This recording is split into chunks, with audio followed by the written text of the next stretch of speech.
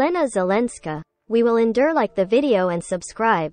We will continue to bring you hot news every day. Ukrainian First Lady Olena Zelenska tells the BBC that Ukraine will endure this coming winter despite the cold and the blackouts caused by Russian missiles, and will keep fighting what she describes as a war of world views, because in quote, without victory there can be no peace, and quote. We meet in a storied city where a winter's chill is biting, where charming street lamps are dimmed, where buildings are going dark and cold in the midst of blackouts as Russia keeps striking Ukraine's energy grid. The Ukrainian people have won plaudits for standing their ground against Russia's blistering assault, but this is yet another painful test of fortitude. End quote. We are ready to endure this, end quote. Olena Zelenska asserts when we sit down in a heavily secured compound tucked inside a sandbagged labyrinth of buildings in Kyiv. End quote. We've had so many terrible challenges, seen so many victims, so much destruction, that blackouts are not the worst thing to happen to us. End quote. She cites a recent poll where 90% of Ukrainians said they were ready to live with electricity shortages for 2 to 3 years if they could see the prospect of joining the European Union. That seems like an awfully long cold road, and she knows it. End quote. You know, it is easy to run a marathon when you know how many kilometers there are, end quote, she says. In this case, though, Ukrainians don't know the distance they have to run. End quote. Sometimes it can be very difficult, end quote, she says.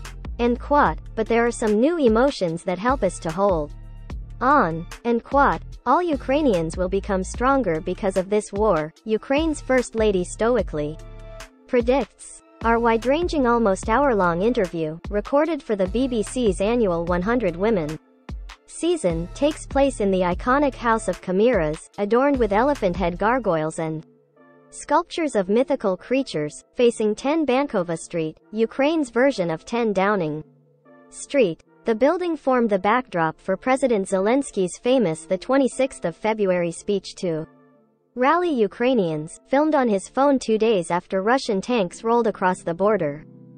End quote. I'm here. We won't lay down our arms, end quote, he declared. The night before, in one of what became nightly addresses, he had announced in another selfie video that Russia, end quote, has designated me as target number 1, and my family as target number 2, end quote. End quote. And so it was from the first day, and it continues now, end quote. Olena Zelenska recalls, her words barely hiding the enormous strain that her family, like all Ukrainian families now ripped apart, are going through. A few walls of sandbags and circles of security checks away, President Zelensky carries on, around the clock. So close and yet so far. She won't give an exact date for when they last had dinner together with their children, 18-year-old Alexandra and 9-year-old Kirillo. End quote. It's very rare nowadays. Very rare, end quote, she says. End quote. I live separately with my children and my husband lives at work, end quote, she explains. End quote. Most of all, we miss simple things, to sit, not looking at the time, as long as we want, end quote. Every Ukrainian's life has been turned inside out, from engineers to ballerinas now fighting on front lines, to some 8 million, mainly women and children, forced to flee into new lives across the border. The President and First Lady's lives have long been entwined. High school sweethearts, they went on to work together in a comedy troupe and TV studio. He a comic actor and she, backstage, a scriptwriter. When he ran for president 3 years ago, she made it clear this wasn't a life she wanted. But this war has thrust her into the spotlight, on a global stage. After Russia missiles started whistling into Kyiv in the early hours of the 24th of February, Olena Zelenska spent months in hiding in secret locations with her children. She emerged on the 8th of May, Mother's Day this year, in Ukraine, and many other countries, when she joined the U.S. First Lady Jill Biden at a shelter for the displaced in the relatively safe western Ukrainian city of Lviv. Now she keeps popping up in speeches on Zoom, or at times in person, with her smartly styled hair in classic shirts or jackets, with a shy smile which gives way to strongly worded speeches, which come from a mother, a daughter, a first lady.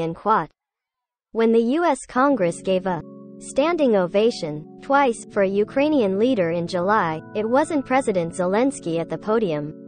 He hasn't traveled since Russia invaded, it was his wife. And the first foreign first lady, granted the privilege of addressing the U.S. legislature, never liked public speaking.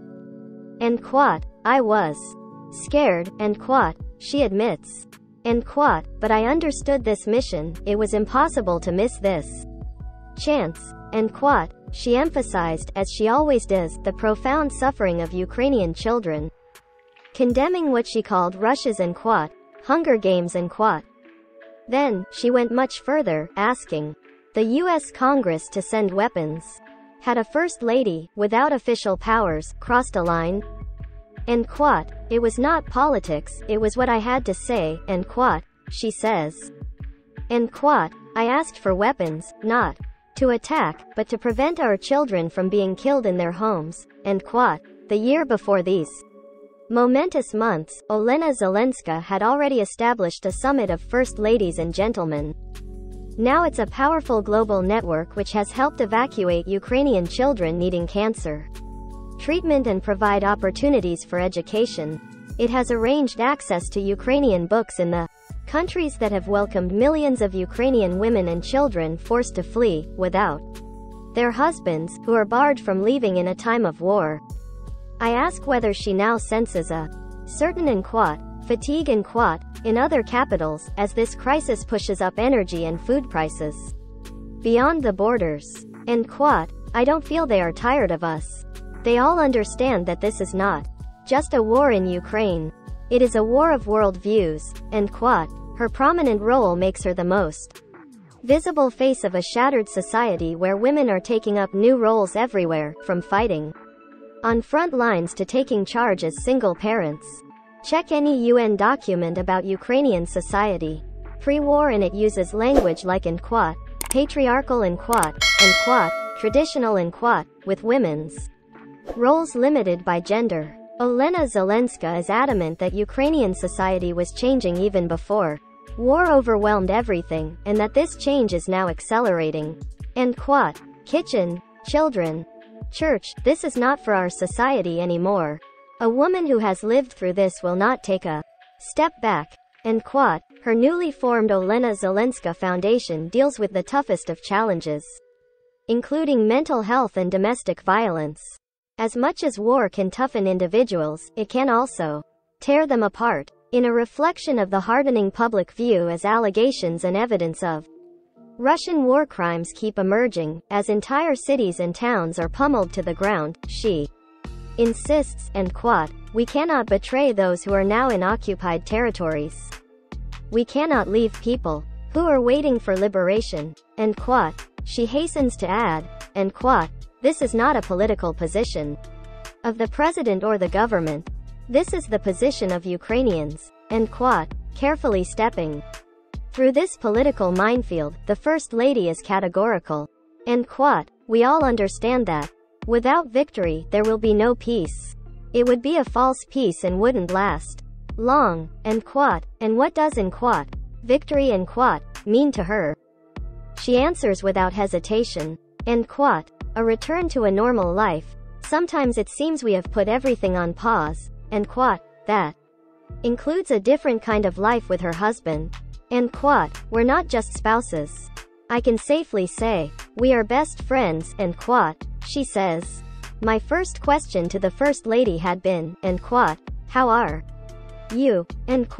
She replied that, for all Ukrainians, their answer was, we are holding on. But, for how long? It's a question no one can answer. Olena Zelenska is one of the BBC's 100 Women for 2022. The others will be announced at the launch of the season on Tuesday, 6 December. We hope the video was useful to you. Like the video and subscribe.